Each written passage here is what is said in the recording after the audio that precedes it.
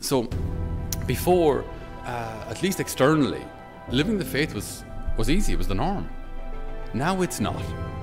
And this is where it's a culture shock to us, that now being Catholic, following the Lord, is now counter-cultural.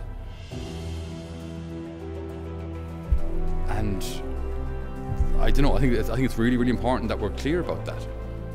You know, going the way of the Lord isn't a way for wusses anymore. It's not a way for those who just want the easy path. This is now the path of warriors, the path of soldiers, the path of those who are willing to fight.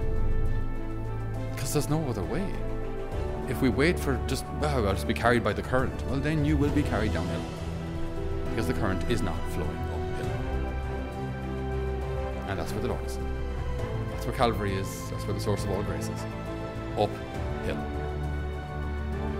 And we must go, that's where we're called. But I'm not going to be carried there by the culture of today. So, are we willing to walk? Are we willing to take one step at a time in the right direction?